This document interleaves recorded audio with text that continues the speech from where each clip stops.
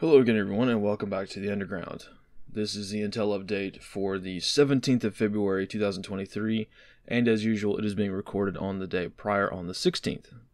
Has anybody else noticed that it seems like these days we have far less time when covering an incident before the propaganda efforts seep in? It used to be we had quite a bit of time before the gaslighting kicked in, and our reasonable certainty as to what was going on was pretty good for a little while, but as time has gone on, much like with any incident in the world these days, we reach a point at which the propaganda and misinformation become too thick for us to get through, and we just kind of stall. And that is exactly what has happened with the airspace incursions that have happened as a result of the Chinese balloon incident. So be advised, I myself have far more questions than I have answers at this stage, but let's muddle through and cover what's happened so far. So here is an overview of all of the incidents that have happened so far, and let's take them one at a time. So first we have what we're calling Bandit 1, the hostile Chinese spy balloon that transited the entirety of the United States and was the cause of all of this commotion regarding aerial incursions. So that balloon was of course downed off the coast of South Carolina on February 4th. We then have three other incidents and one anomaly to talk about. The next object that was shot down was Bogey 1, which was an unidentified hostile object that was shot down off the northern coast of Alaska on February 9th. A couple of days later, Bogey 2, another unidentified hostile object, was shot down over the Yukon Territory in Canada on February 11th. And finally, we have the last shoot-down incident that has occurred so far, which was another hostile unidentified object that was shot down over Lake Huron on February 12th. Now, this last shoot-down incident was very interesting and very illuminating as to the state of our national security. So let's talk a little bit more about that one by jumping to the East Central Midwestern region. The first detail I want to make sure that everyone is very aware of right up front is that there is a UXO hazard with this particular shoot-down incident, unexploded ordnance. So a total of two AIM-9X Sidewinder missiles were used to shoot down this balloon, and two were needed because the first one missed and they don't know where it landed. So the DoD is being, again, very evasive as to where this missile may have landed, because we don't know the trajectory, we don't know the flight path, we don't know which way the aircraft was, what heading they were using to attack it, so we don't really know where it landed. The DoD says they think it might have landed in Lake Huron, but again, there could very well be a missile laying on the ground somewhere in Canada or in Michigan or wherever that has a high explosive warhead there. So just be aware of that if you're in the area. There's the chances of finding it are pretty much zero, but the chances are never exactly zero. So just be aware of that if you are in the area. The reason that this shoot-down incident is so concerning is because of the origin of Bogey 3 here. So to explain that a little bit, we have to jump to the western region in which we have to talk about the anomaly that was detected in Montana. On the night of February 11th into the 12th, a radar anomaly was detected by NORAD. This anomaly was located just northwest of Billings, Montana. Again, same kind of area as the first balloon became observed by civilians on the ground. And as a result, fighters were scrambled out of Portland to intercept this object, right? Now, this is where we have a little bit of disconnect between what the DoD is saying and what local politicians said about this incident. So several politicians, local senators, congressmen, and as well as some contacts in the governor's office, stated that this was not an anomaly. They knew exactly what it was and that it was actually an object. NORAD was very clear in that it was an object, and that NORAD communicated to the local politicians that the fighters could not shoot it down in the dark, so they had to wait until it became daylight to engage. Now, just to pause for a moment, that part I'm not entirely sure about, because the munitions that we're using to shoot these things down, they work in the dark, right? They're using an infrared seeker. There's no problem with these missiles being able to engage the target in the dark. Additionally, if there are any kind of ELINT collection assets that are collecting intelligence on these objects, they work in the dark as well. The only reason that the dark darkness might play a factor into shooting down an object is identification. If the pilots want to make absolutely certain that they're shooting down a hostile balloon, they want to visually confirm that, and that might be a little bit harder to do in the dark. But either way, I find it very concerning that, well, one, darkness is kind of a vulnerability for NORAD, it seems, at least according to what local politicians were told, and also the fact that, again, this object was only located after it was well inside American airspace, or so it seems. Now, the DoD's story as to what this anomaly was is very, very different. The DoD claims that they scrambled fighters out of Portland again, but when the fighters got on station, they didn't see anything at all. To use their words, they could not correlate the object or any object with what they were seeing on radar. So the DoD says they didn't see anything at all. Now, the reason that we're talking about this anomaly is because we know from recent press conferences with NORAD and the DoD at large, we know that this anomaly was most likely, almost certainly, Bogey 3, the one that was shot down over Lake Huron. So, the DoD claims, this is their own statement, that they lost radar contact of this object over Montana. They lost it and only reacquired this object once it was over Michigan, which is where we had the NOTAM pop up first. So with regards to Bogey 3, we actually had a NOTAM, a temporary flight restriction, a no-fly zone, appear over parts of Lake Michigan. My guess is that's where they picked it up again, and they immediately, knee-jerk reaction, issued a NOTAM to go intercept it because they had lost contact of it as it was flying over roughly half the country. So my guess is they, again, knee-jerk reaction, issued a NOTAM, then realized, oh, okay, it's moving too fast for that NOTAM, for that TFR, so let's scramble again and let's see if we can intercept it over Lake Huron because we can't shoot it down over Michigan. So that's my guess as to what happened with this particular incident. Again, I don't mean to gloss over the fact that it seems like the United States military and NORAD lost a potentially hostile aircraft over American soil, and it was allowed to transit around half the country before it was reacquired on radar. I don't know if that's true or not because, again, the DoD has been confirmed to not tell the truth with regards to most details regarding these shoot-down incidents. But again, it doesn't look good for the DoD to lose a radar contact, especially one that could have been carrying something more nefarious than cameras. So yeah, there are a lot of moving pieces with regards to these shoot-down incidents, and as you can imagine, I've been writing this brief for a few days now as we get more information, but I've gotten to the point now to where I have so many questions that go unanswered that it's ridiculous. So I've built this dedicated slide with regards to basically the unknowns as well as the counter-surveillance efforts that we are being seen from the DoD to conceal these things and conceal the DoD's actions from the American public. Not so much the Chinese, because the Chinese know exactly what we're doing, but they're more concerned about hiding these Chinese balloons from the American public than concealing their existence from China. So to begin with this, let's go back and examine the very first incident, the very first balloon, the day, the minute, the hour, the second that we learned from NBC News that this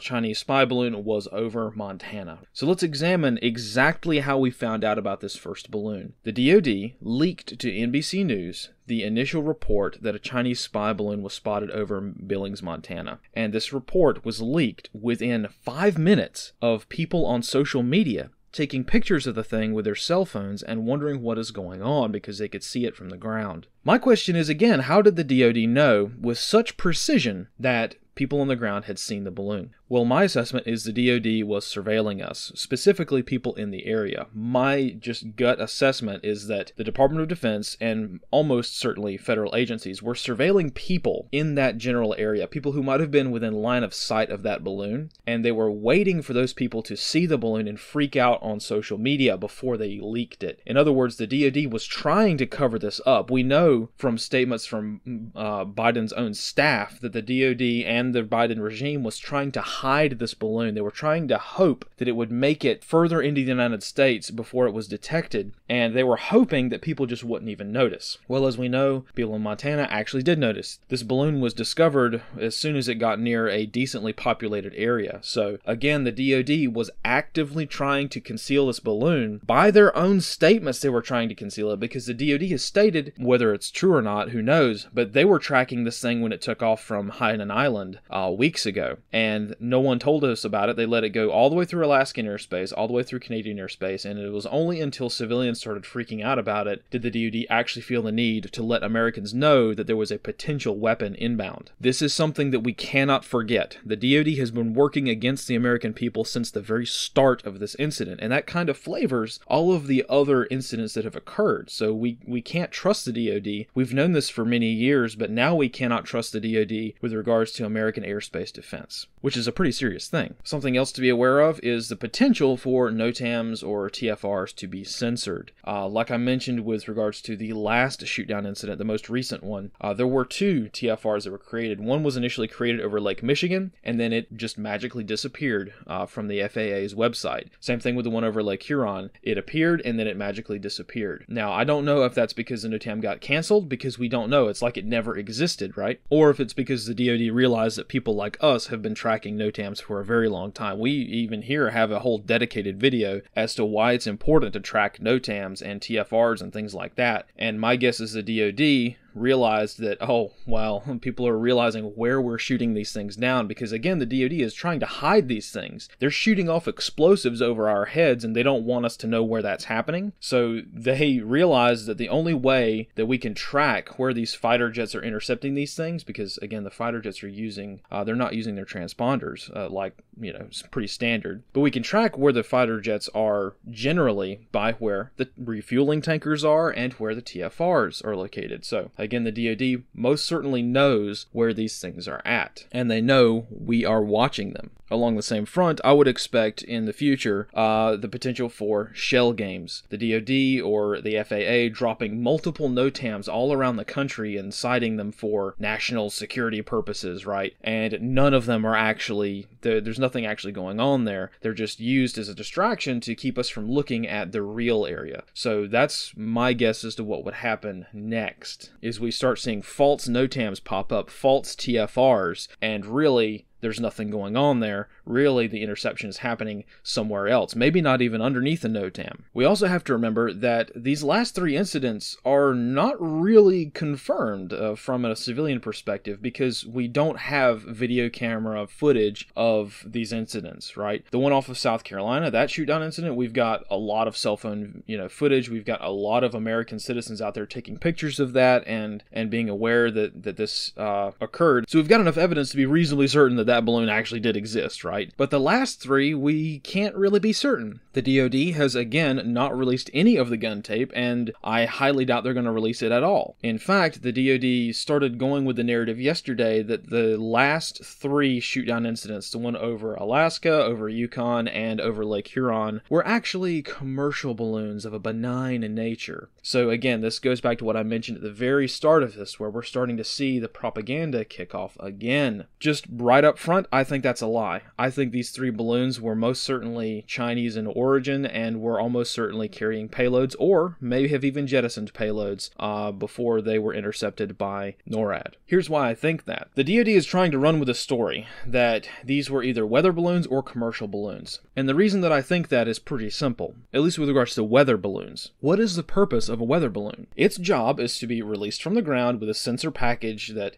measures different kinds of attributes of the atmosphere as it ascends up into the upper parts of the atmosphere. Then it pops and falls back down to Earth. Now, when it falls back down to Earth, it is almost never recovered by weather personnel, so it has to transmit that weather data back to the place that launched it as it is ascending through the atmosphere. Most weather balloons are airborne for about an hour and a half, sometimes less than an hour, depending on atmospheric conditions and how winds factor into that sort of thing. And they don't transit that far, maybe 100 miles. It's really hard to say, but here in the United States, they most certainly do not transit as far as Montana to Lake Huron. So let me explain what I mean by that. If the Department of Defense is trying to go with the story that the balloon they shot down, the object they shot down over Lake Huron was in fact a weather balloon, then why did they confirm that they first acquired it on radar in Montana? There is no weather balloon that's going to be able to fly that far. At least I've never seen that. Weather balloons travel a pretty good ways, but not that far, especially not while remaining remaining at 20,000 feet of altitude. You would expect that if the weather balloon was launched in like Wisconsin or even Michigan itself, a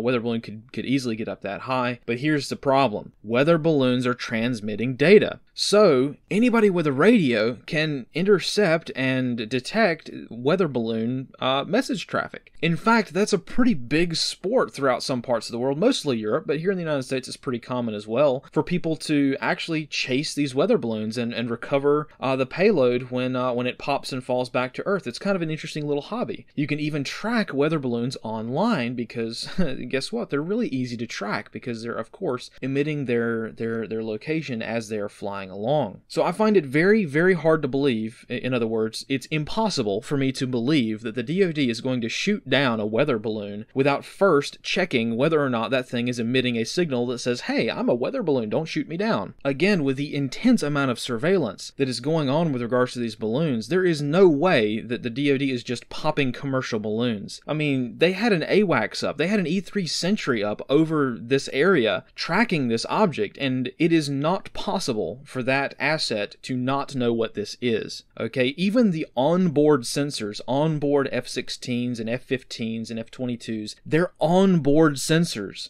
can detect what this thing is, right?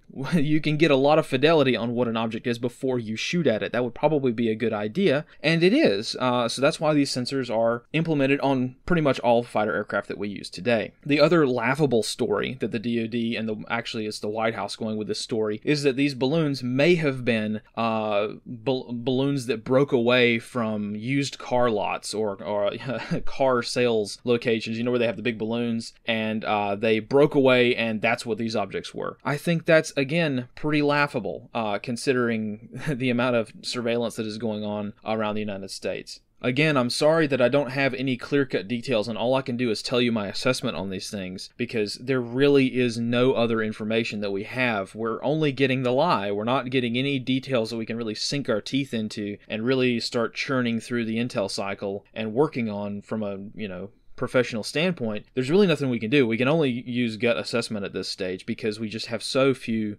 real details. What do I think happened? I think these three balloons that were shot down, the one off of Alaska, the one in the Yukon, and the one off of Lake Huron, I think those three were probably Chinese spy balloons as well. Probably of a different make and model than the one that we all got spun up about, the first time, but I think they were probably hostile balloons to start with. And the DoD is trying to save face in two different ways. One, the Department of Defense leadership is trying to conceal the fact that these are Chinese in order to protect China. Again, remember, Mark Milley, the chairman of the Joint Chiefs of Staff, is in the pocket of China, and I don't say that lightly. This dude freely admitted that he would call China in the event that the United States were to launch an attack on China. So he openly admitted to the world that he is compromised by China. On a side note, I wonder if old Mark got a phone call from his counterpart in China with regards to this spy balloon. Very interesting to find out. And let's not even talk about Lloyd Austin, the Secretary of Defense, and his intense money-making operation with regards to the military-industrial complex. Like, we've been following that for a very long time. So again, our senior military leadership is most certainly financially motivated to protect China, also ideologically motivated to protect China, and also anyone who is underneath these guys, so like we're saying like mid-level leadership at the Pentagon, these guys are motivated to save face because they lost a radar contact over American soil, and now they have to make up for the embarrassment of that.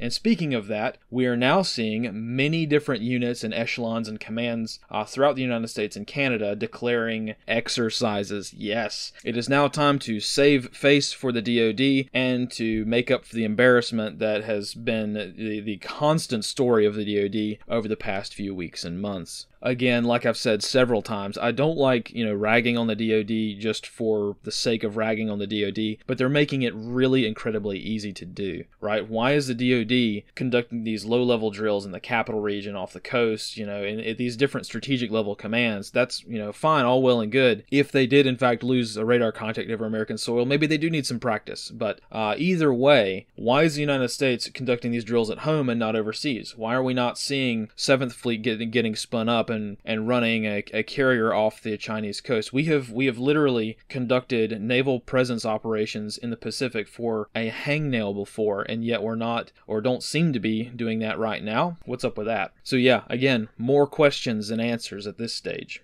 Now, before we move on to more pressing matters in the United States, I do want to briefly talk about China for a second.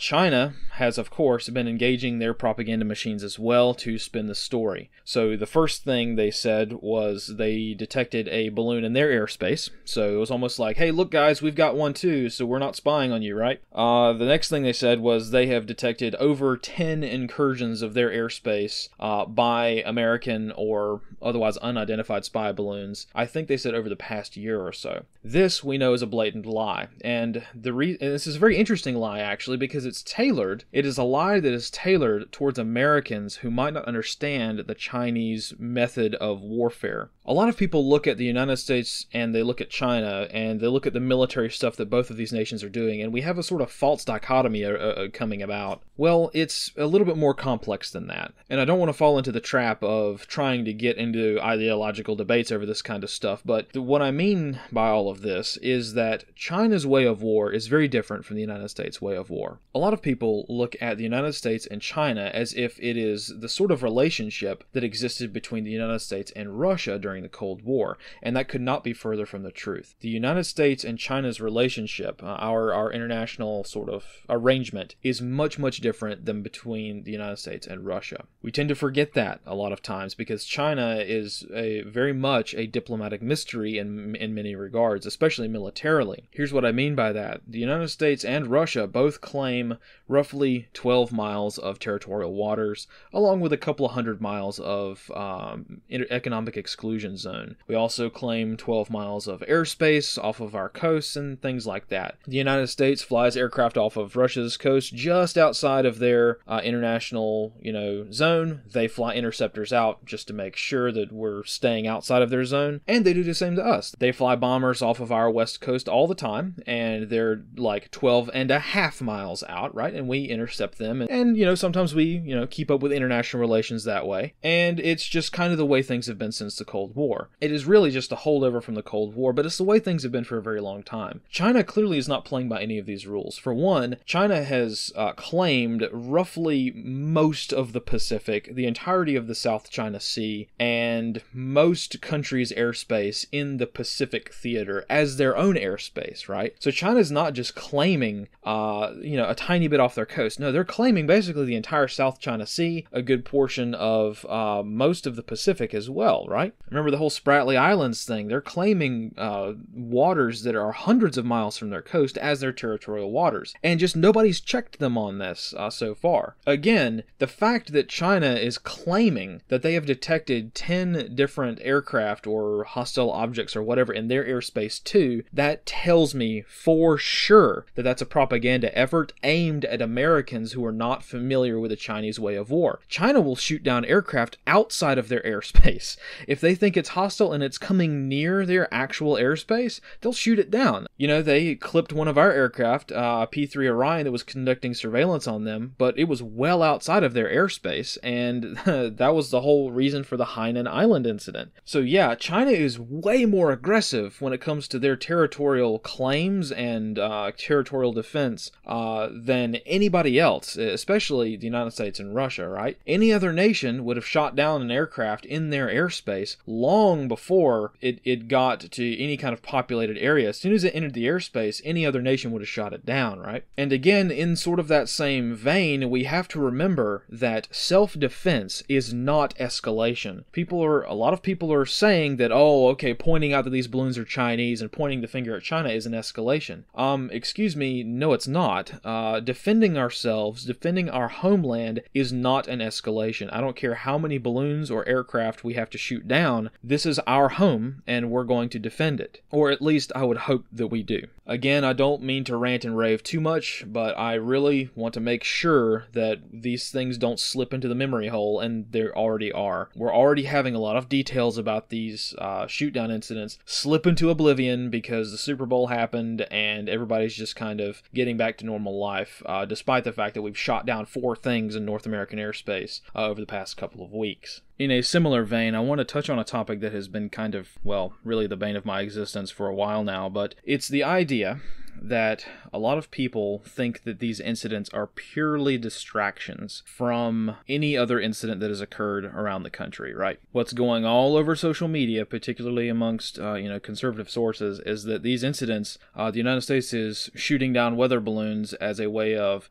distracting us from the Epstein client list becoming public, or distracting us against egg shortages or BlackRock or something, right? And I'm not saying that these incidents, these shoot-down incidents, are not distractions. They are most certainly a distraction, but they're not only a distraction, right? We have to avoid getting into the mindset of thinking that every single incident is a distraction, because here's the thing. I don't want to get killed by a distraction, These balloons are a violation of our airspace, and the DoD has been actively assisting them in letting them get as far as they possibly can over American soil, and we don't know what they have on board, because the DoD won't tell us, and even if they were to tell us, it's probably going to be a lie. So we have to take special care to make sure that we are treating these things with the proper level of priority, I guess, and granting these things the attention that they really deserve. We don't want to fall into complacency by thinking that very, very serious incidents are just distractions from something else, so they're not worth talking about. Yeah, sure, these actions are most certainly functioning as a distraction, but they are not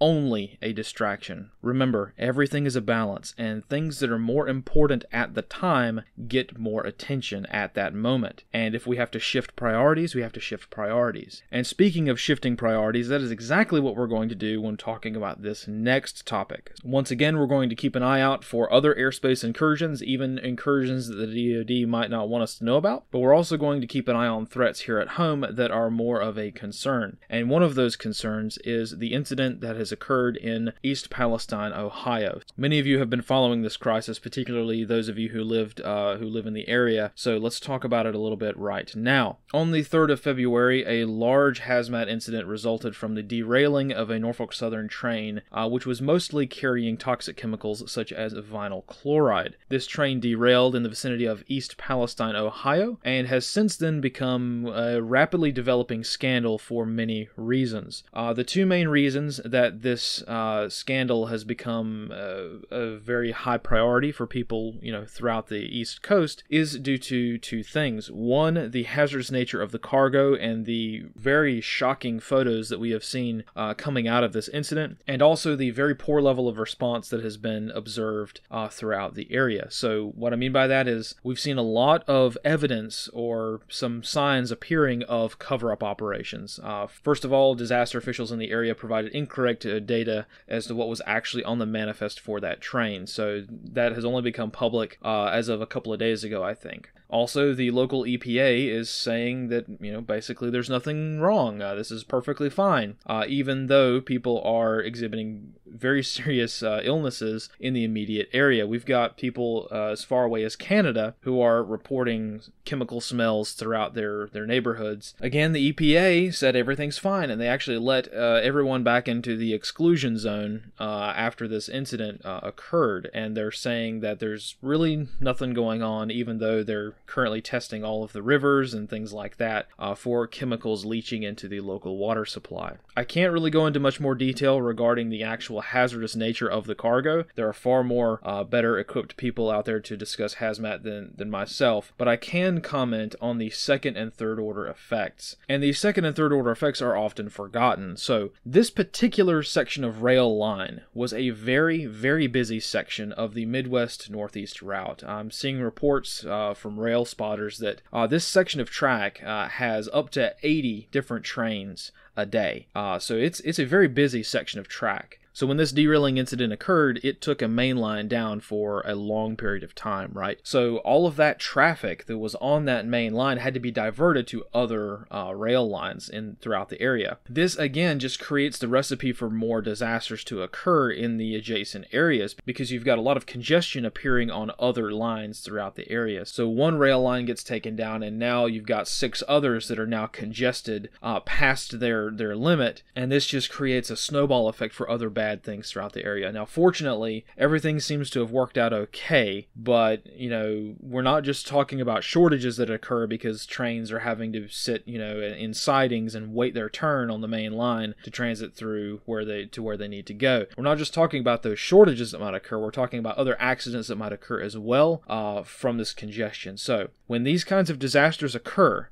don't just look at the center of the bullseye, of where this incident occurs. Look elsewhere as well. Keep an eye out for other incidents that might occur as part of the second and third order effects. Now, before we move on, I wanted to briefly mention a small tidbit that might be very, very helpful for other people around the country who are interested in learning about indications and warnings of this kind of incident. Because I can tell you with pretty good certainty that if someone was paying attention and had even just a cheap baofeng in their hand to listen to a certain frequency, they may have been able to know about this incident many, many minutes before it occurred. Again, I have a dedicated episode on this coming out in the future, but I want to let the cat out of the bag now because it's very important for people to know. And that is railroad defect detectors. So for those of you who don't understand how railroad operations work, despite what many of you might think, there are actually safety procedures in place to make sure something like this does not occur. And one of those little safety measures are what we call defect detectors. This is what most of them tend to look like. These are sensor packages that are arranged on a section of track, and their job is pretty simple. These sensors are meant to do a variety of things. For one, they're meant to measure the temperature of wheels with infrared sensors to make sure that wheel bearings are not getting too hot. Also count the number of cars and count the number of axles in a train to make sure that you're not leaving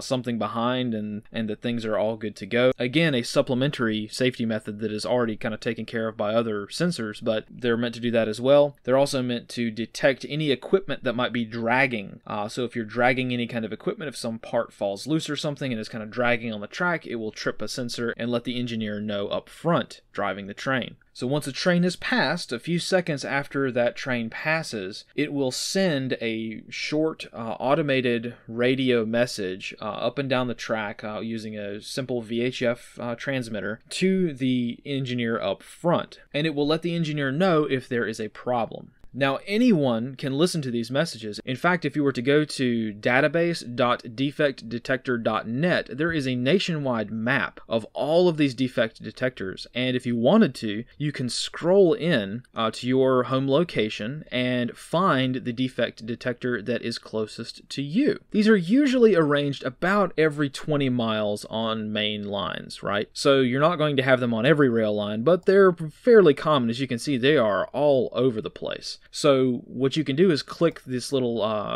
icon here, and you can actually get the frequency that particular defect detector is operating on. And if you were to take your radio and tune to that frequency, you can hear whether or not a defect is detected. And you can also know about trains that are passing by in your area. It's a pretty handy little OSINT method. And unfortunately, I think it probably would have helped out a lot of people know about this derailing incident many, many miles before that derailing incident occurred, because we now have footage from before the derailing incident that indicates very strongly that one of the cars on that train was on fire prior to the derailing. So a defect detector, if it was functioning correctly, should have detected that and should have spit out a radio message letting the engineer up front know that his bearings are hot and that there's a potential fire on board his train. So again, monitoring defect detector frequencies is a great way to kind of keep tabs on what's going through your area, particularly if you are located next to a rail line which is extremely busy and is known to ship a lot of HAZMAT. It's just one of those things that you might be aware of. Now again, detecting a defect or hearing a message that says a defect has been detected, that doesn't necessarily mean that there is a problem, but it's something that the train engineer should be investigating. So again, it gives you kind of a heads up as to what's going on, and if you record that message, that could be pretty good evidence for an investigation in the future. Again, this is a really good use for one of those old Baofangs if you tend to get into communications and radios and things like that, and you decide to upgrade to a more reliable radio, and you don't really want to use your old school analog setup. You can just have it, sitting there on your desk, tuned to the right frequency, and that's just a great way of using that. Again, we'll talk more about this in a dedicated video when we continue our SIGINT series, but I did want to mention it now because it's very pertinent, and this could have been a way, if everything worked out right, it could have been a way to let citizens know that something was going to happen long before it actually did. So yeah, that's pretty much all I have on this incident so far. And I wish I had more details on this, but I just don't really know. There's so much uncertainty with this because, again, there's just so little information, and the information that's getting out there, it's almost like people don't really know what the actual risk of this situation is. It looks pretty bad, and authorities telling people that there's nothing going on and that it's all perfectly fine is very hard to believe, especially by people who don't understand the chemistry of what's going on with these incidents here. I think that it's safe to assume so far that this incident is far worse than what the local authorities are telling people. That is pretty much the case with every disaster, but especially this one. As to how bad it really is, I don't think anyone knows for certain right now, but it certainly cannot be good. So I think I'll just kind of leave it there, and we'll have to see how this situation develops over time. Unfortunately, there really isn't a whole lot to know. We just don't know what the long-term effects of this are going to be, and we're just going to have to play it by ear as we go on. So let's move on to, finally, Turkey. Now, this is an incident I've been wanting to cover for a while now since it actually occurred. On February 6th, a 7.8 magnitude earthquake hit Turkey. It hit quite a few provinces, but it seems to be like most of the damage was confined to the area around Kahramanmaraş in the southern part of Turkey. Now, this is an especially devastating area because this is where millions of Syrian refugees are being housed and taken care of, where a lot of NGO operations are set up with regards to taking care of people who are trying to exfiltrate Syria as part of the ongoing situation in that country. It's not normally a very densely populated area, but it is now and has become over the past decade or so, I guess, as the situation in Syria has been generating a lot of refugees. So again, this is a very densely populated area now, and we are seeing reports of at least 40,000 fatalities and tens of thousands, if not hundreds of thousands, of injuries. When it comes to large-scale natural disasters like this one, it's really hard to get a feel for numbers because, well, for one, it's Turkey, and Turkey's first response to this earthquake was to shut down Twitter to make sure that Twitter was not accessible to those outside the country. So we had very little information as to what was going on in Turkey for the first few days following this incident. So their first response was information control, right? Lock down the press kind of situation, which is what you would expect from the government situation in Turkey. After a few days, and through some diplomatic finagling, Turkey actually opened up Twitter, so now we're getting a much more clear picture as to what's going on in the disaster zone. But again, with numbers these large, 40,000 casualties potentially, this is a horrific incident, and we just cannot get an understanding of the true scale of this disaster. This is one of those disasters that is going to be felt for the next 10 to 20 years. Going to places like Nepal and Haiti, we can see that earthquakes which occurred, sometimes over a decade ago, still are very much felt in these regions. So this is most certainly going to be an enduring crisis for probably the next decade or so. For those who want to help with this crisis, I'm afraid there aren't too many different options out there. One of the groups that has been responding to this crisis is Team Rubicon. So if you want to check out Team Rubicon and the fantastic work they've been doing for many years now, please go check them out because they've got a lot of resources for those of you who are interested in helping out, not just internationally, but in your local area. But they, on their webpage, actually have a list of things that you can do to help the situation in Turkey. Now, it looks like there aren't too many options at this moment for those of you who are wanting to help, because right now, like I mentioned, Turkey, this exact area was actually a regional hub for a lot of NGOs. So we're finding that a lot of the first responders are actually now victims of a natural disaster, right? Again, this complicates it's the whole response situation. But the Team Rubicon article actually points to the Turkish embassy, in which case it looks like most of the Turkish embassies and consulates around the world, or at least in the United States, are